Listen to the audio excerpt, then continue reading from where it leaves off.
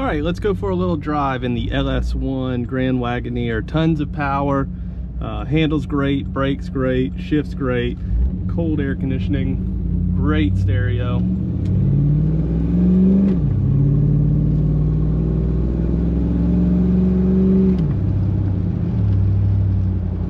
And so when you get on it, it's got a great sound to it. It's not obnoxious, but it definitely lets you know you're working with double the horsepower of the original setup, and nice modern automatic transmission.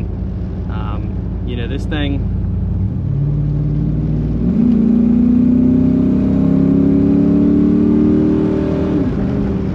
so we're doing about 70 right now, which is actually 30 over the speed limit right here, so I probably need to calm down. But again, 75 miles per hour in this truck on the interstate. Totally smooth, totally easy to live with. It's comfortable, and it sounds great. It's not obnoxious, it's not redneck, it sounds just right.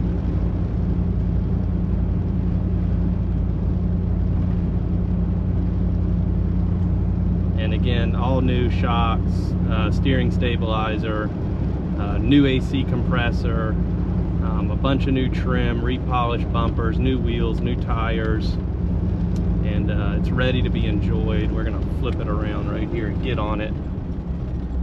We're just kind of not paying attention to traffic laws on this test drive, I guess.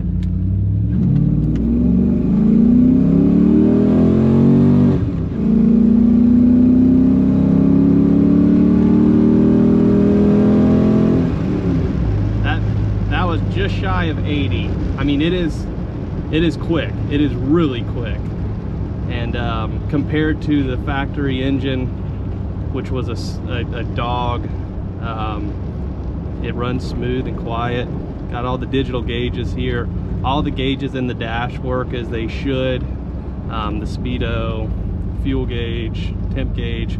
But then we've got digital right here. We got our RPMs, engine temp, how much horsepower, engine load, and that comes with another a number of other things you can put on that screen.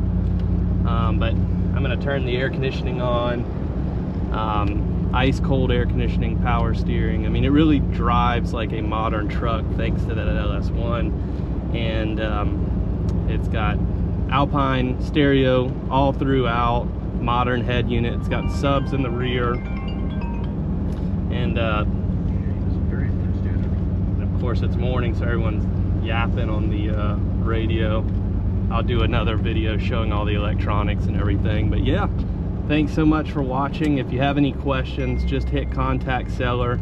Let's jump on a FaceTime or a phone call, and you know, whoever wins this is going to be tickled to death with it, because it drives so nice compared to a factory Grand Wagoneer, to the point where I almost couldn't imagine myself ever owning a Grand Wagoneer without a Chevy engine in it. Just electronic fuel injection, you don't have to worry about it starting. It starts every time, and the power is addicting, to say the least. And it stays cool in traffic. Yesterday we had record-setting hot temperatures. It was my wife, my mom, and I riding around downtown Charleston in traffic, and never once got into a situation where you're worried about it overheating. You're not supposed to go then, sir, but okay. But yeah, hope you enjoyed the video, and hope to see you at the finish line. Thanks so much.